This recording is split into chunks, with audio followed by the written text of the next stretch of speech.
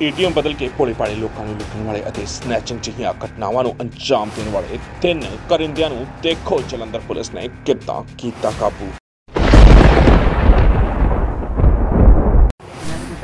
ਪਹਿਲਾਂ ਇਹਨਾਂ ਤੇ ਕਾਫੀ ਮੁਕੱਦਮੇ ਦਰਜ ਹੈ।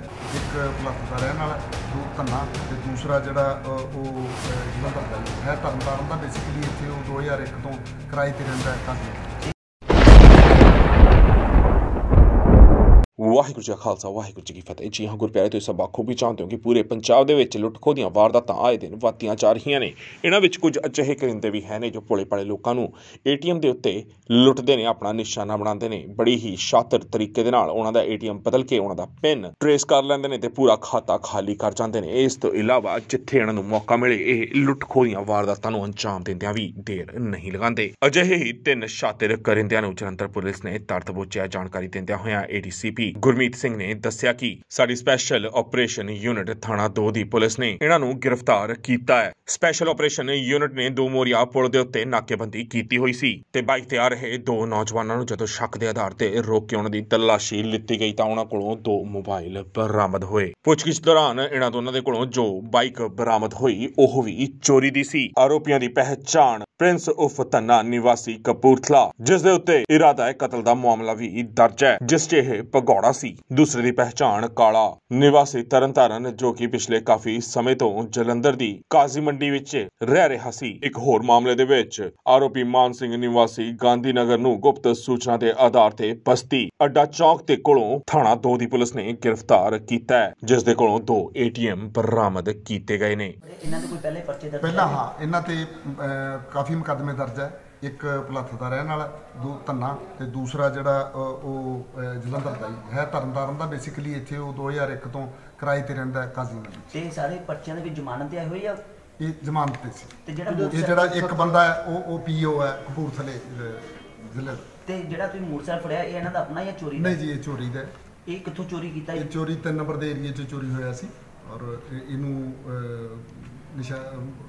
ਜਿਹੜਾ ਬੰਦਾ ਬੁਲਾ ਕੇ ਇਹਦਾ ਮਾਲਕ ਉਹ ਤੋਂ ਕਰਵਾਵਾਂਗੇ। ਤੇ ਜਿਹੜੇ ਮੋਬਾਈਲ ਤੁਸੀਂ ਰਿਕਵਰ ਕੀਤੇ ਇਹ ਕਿੱਥੋਂ ਖੋਏ ਗਏ ਸੀ? ਇਹ ਰੇਲਵੇ ਸਟੇਸ਼ਨ ਦੇ ਲਾਗਿਓਂ ਦੱਸਿਆ ਇਹਨਾਂ ਨੇ, ਬਟ ਇਹਨਾਂ ਦੇ ਮਾਲਕਾਂ ਨਾਲ ਜਿਨ੍ਹਾਂ ਦੇ ਚੋਰੀ ਖੋਏ ਗਏ ਨੇ ਉਹਨਾਂ ਨੂੰ ਬੁਲਾ ਕੇ ਉਹਨਾਂ ਤੋਂ ਇਹਦੀ ਸ਼ਨਾਖਤ ਕਰੋ। ਹੁਣ ਕਿੰਨੇ ਦਿਨ ਦਾ ਇਹਨਾਂ ਦਾ ਰਿਮਾਂਡ ਲਿੱਤਾ ਗਿਆ? ਇਹ ਅੱਜ ਇਹਨਾਂ ਨੂੰ ਪੇਸ਼ ਕਰਕੇ ਇਹਨਾਂ ਦਾ ਰਿਮਾਂਡ ਹਾਸਲ ਕਰਾਂਗੇ। ਸਰ ATM 'ਚ ਇਹਨਾਂ ਨੇ ਪੈਸੇ ਵੀ ਕਢਵਾਏ? ਜਿੱਦਾਂ ਪੈਸੇ ਕਢਵਾਏ ਇਹਨਾਂ ਨੇ 4 ਜਗ੍ਹਾ ਤੋਂ। ਇਹਨਾਂ ਨੇ ਇੱਕ ਜਗ੍ਹਾ ਤੋਂ 10,000, ਇੱਕ ਤੋਂ 15,000, ਇੱਕ ਤੋਂ 3500। ਤੇ ਰਿਕਵਰ ਕਿੰਨੇ ਹੋਏ ਪੈਸੇ ਇਹਨਾਂ ਕੋਲ? ਇਹ ਹਲੇ ਇਹਨਾਂ ਨੂੰ ਹੁਣ ਅਸੀਂ ਰਿਮਾਂਡ ਤੇ ਲਵਾਂਗੇ। ਰਿਮਾਂਡ ਤੇ ਲੈ ਕੇ ਫਿਰ ਇਹਨਾਂ ਤੋਂ ਉਹ ਤੋਂ ਬਾਅਦ ਜਿਹੜੀ ਮਜ਼ੀਦ ਪੁੱਛਗਿੱਛ ਦੇ ਵਿੱਚ ਇਹਨਾਂ ਦੀ ਰਿਕਵਰੀ ਕਰਾਂਗੇ। ਜਿਹੜਾ 2 ਦਿਨ ਪਹਿਲਾਂ ਤੁਸੀਂ ATM ਦੇ ਨਾਲ ਬੰਦੇ ਫੜੇ ਸੀ, ਜਿਹੜਾ ਤੁਸੀਂ ਅੱਜ ਜਿਹੜਾ ਬੰਦਾ ਫੜਿਆ ਇਹ ਉਹਨਾਂ ਦਾ ਸਾਥੀ ਹੈ ਜਾਂ ਇਹ ਹੋਰ ਹੈ? ਇਹ ਉਸ ਕੇਸ ਦੇ ਵਿੱਚ ਉਹਨਾਂ ਦਾ ਸਾਥੀ ਨਹੀਂ, ਪਰ ਪਹਿਲਾਂ ਇਹ ਉਹਨਾਂ ਦਾ ਕੇਸਵਾਰ ਹੈਗਾ। ਇਹਨਾਂ ਨੇ ਪਹਿਲਾਂ ਉਹਨਾਂ ਦੇ ਨਾਲ ਇਹ ਐਸੋਸੀਏਟ ਰਿਹਾ। ਜਿਹੜਾ ਹੁਣ ਉਸ ਕੇਸ ਦੇ ਵਿੱਚ ਨਹੀਂ ਸੀ ਜਿਹੜੇ 'ਚੋਂ ਫੜਿਆ, ਇਹ ਅਲੱਗ ਕੇਸ ਦੇ ਵਿੱਚ ਗ੍ਰਿਫਤਾਰ ਕੀਤਾ। ਗੁਰਪਿਆਰੇ, ਲੁੱਟ ਖੋਹ ਦੀਆਂ ਵਾਰਦਾਤਾਂ ਆਏ ਦਿਨ ਪੂਰੇ ਪੰਜਾਬ ਵਿੱਚ ਵੱਧਦੀਆਂ ਜਾ ਰਹੀਆਂ ਨੇ।